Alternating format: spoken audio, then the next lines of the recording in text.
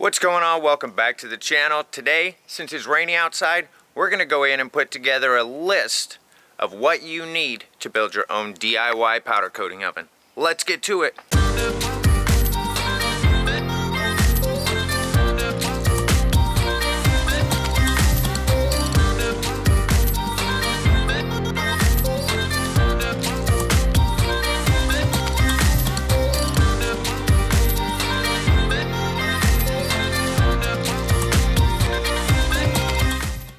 So after checking some things out and looking at some of our videos, some of our best performing videos are actually our videos about building our powder coating oven. And we get a ton of questions either on the channel or in the Facebook group, This Business of Powder Coating, which you can join by clicking the link in the description. But we get a lot of questions about materials that are being used. What exactly do you need? Is there a checklist out there? So we decided to go ahead and make a checklist for you if you're trying to build or want to build your own DIY powder coating oven at home. Now, of course, depending on the size of the oven that you want to build, the amount of this material will vary per each build. There is a basic checklist of items that you need if you're building your own powder coating oven at home. So let's go ahead and jump into it. So no matter what size of oven you're going to build, like I was saying, there's certain items that you're going to need to be able to build this oven. Now, there are some links for Amazon products in the description. If you use those links, they are affiliate links, so they do help support the channel if you purchase anything from Amazon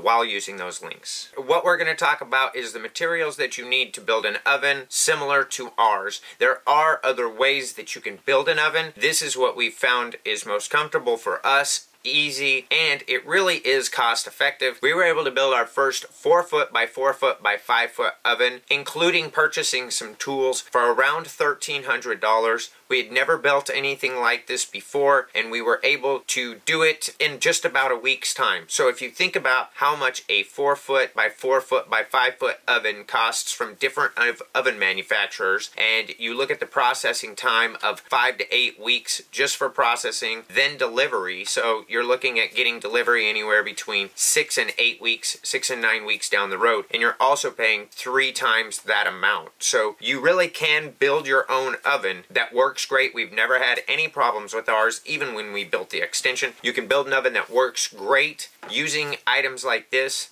and you're definitely going to save yourself some time, have an operating oven faster, and you're going to save yourself some money over purchasing from most of these oven manufacturers. So you're going to need metal studs, just like these. Now, you can purchase these at Home Depot or Lowe's. They're usually considered commercial studs. We did get ours the regular size of a 2x4, so we got ones that were about 8 foot long, although you can get them longer. We got ones that were about 8 foot long, and we cut them down, and it was, I believe, 16 gauge or even 18 gauge steel, and it was basically the 2x4 size that is available. You can choose to use wider ones or skinnier ones if you want. The thing is you don't want to use ones that are much skinnier than this, because when we get to the insulation, you're going to see that the insulation is a little bit thicker, so you're going to want a good thickness. So the 2x4 one is suggested as we used. So these are going to vary in price depending on where you're at, but these are going to be the main frame of your oven. You're going to need 18 gauge sheet steel like this. Now, I was looking at Metal Depot online, and as you can see here,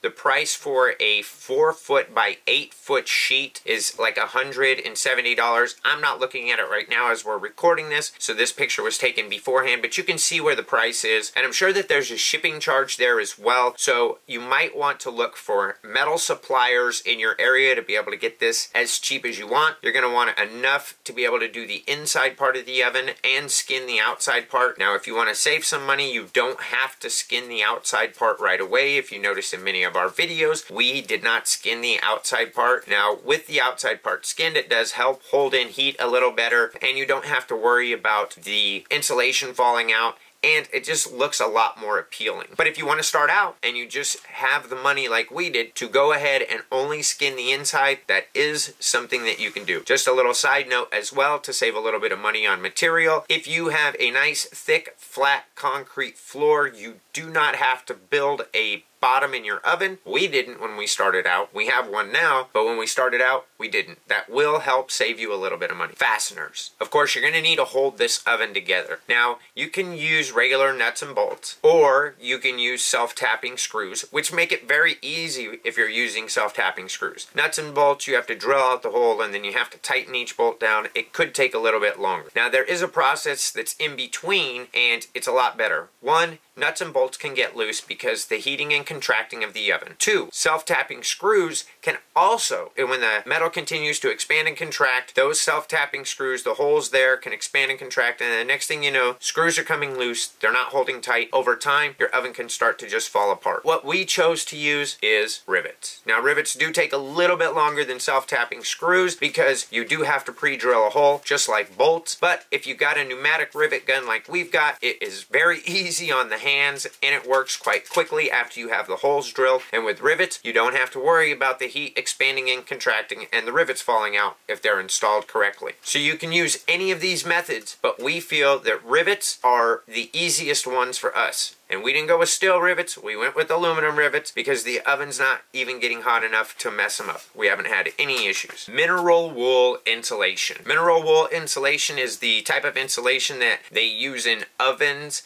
and I believe they also use it in refrigerators.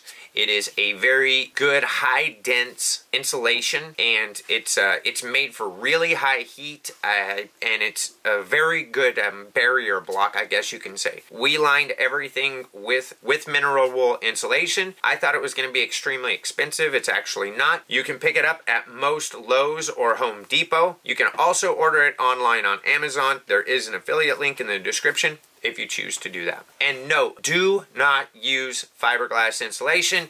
Even if it is made for high heat, it can catch fire. Do not use fiberglass insulation. Please, it'll be very dangerous. Go with mineral wool insulation. You're going to need a heat source. Now, this can be a gas heater, whether it's propane or natural gas, or it can be electric elements.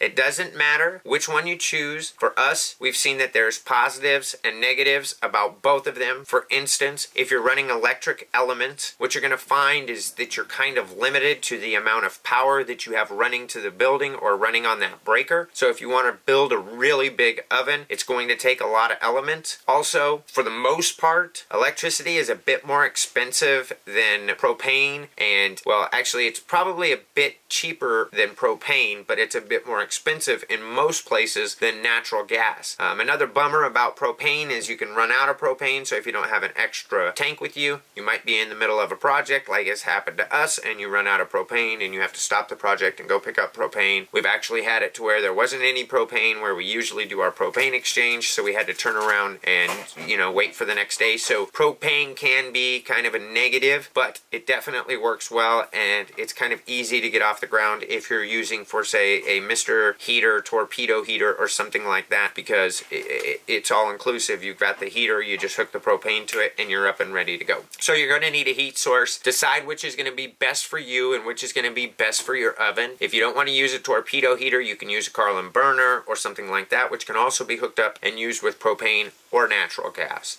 So you're going to need a heating element. Find out which one works for you. For us, we found that torpedo heaters and or Carlin burners are going to be the best, because wherever we've been, whether it was Denver or whether it's here in Missouri, natural gas is much cheaper than electricity. Also, a lot of the buildings we look at do not necessarily have enough amps going to the building to have a huge, massive electric oven. There are also other parts pertaining to the heat source that you use that you may need. If you use a torpedo heater, depending on the size of the oven, you probably will not need any circulation fans. If you use heating elements, depending on the size of your oven, you may need fans inside, circulating fans inside to circulate the heat. That is going to be equipment that is based on what you're doing or how big your oven is. It's not necessarily something that will go on this DIY checklist, because we don't need one. We haven't needed one. There's many people running torpedo heaters that don't need one. So it's not a mandatory on the checklist. Fire block silicone. You need to make sure that this is fire block and not high temp. The high temp ends up not working very well. We tried it from experience. It's better to use the red fire block. You can get this at Lowe's or you can get it at Home Depot. We have found that collectively Lowe's is a bit cheaper with it, at least where we're at, so you might want to go ahead and check at Lowe's first. High temp heat block, it's usually red silicone. That's something that you're going to want no matter what size your oven is and no matter what heat source that you're using. Hinges and latches, again, there's a link down in the description, Amazon affiliate link, so if you click it and buy anything, we get like 30 or 40 cents. We do appreciate you helping us out with the channel and helping support the channel. Regardless of what type of oven or how big of an oven you're building, you're going to need some sort of hinges for the door and you're going to need some sort of latches. The hinges, you're really going to need to get something that is high temp, but you're also going to need to get something that works best for your oven. For us, we've found that regular door hinges work well. For other people, depending on the size, especially if it's big, they find that the really long hinges that just are like one continuous piece for 3 or 4 or 5 feet. They've found that those hinges work great for them, so that might be something that you look into. And for the latches, there's mainly one sort of latch that is used. We have a picture of it linked down in the description. You can see them right here. These latches work great. The ones that we have a good decent size to them, so just make sure you buy big enough latches. The first ones we bought were pretty small. They worked well, but they were pretty small. But these here are definitely a decent size. You will need some sort of latches to hold your door closed. You're also going to need some sort of tadpole or gasket seal to go around the door. Fiberglass tadpole gasket here. You're going to need that to be able to hold in heat and make sure that your oven seals well. So this is something you're going to need no matter what size of oven that you have. A PID controller and a thermostat. So the PID controller that you use could be a little bit different based on if you're using electricity or if you're using a heater like a mister heater or something like that, and depending on how many elements that you're going to be running. For instance, the PID controller that we have, I believe will work with a couple of elements, but if you're going to want multiple elements, I believe you're going to need a bigger PID controller. But regardless, you're going to need a thermostat and a PID controller because that is how you're going to operate your heat source, so it knows when to turn on and heat up, and it knows when to turn off when it's to temp. PID controller and thermostat, you can purchase them together from Amazon. Inkbird works great. There is a link in the description for that. And with that being said, there's your DIY powder coating oven build checklist. If you want to go ahead and build your own powder coating oven, we do have some videos I'll go ahead and throw the links to right up here. Make sure you go check them out. Again, some of our most viewed videos on the channel, so we greatly appreciate it. And what that tells us is these videos are very valuable in helping people build their oven. Remember, if you have any comments or questions, please leave them down below in the comment section. We love to hear from you, and we want to make content that we know that you're going to enjoy, so give us your thoughts and ideas down below. Thanks for checking out the video, and we'll see you in the next one. Peace.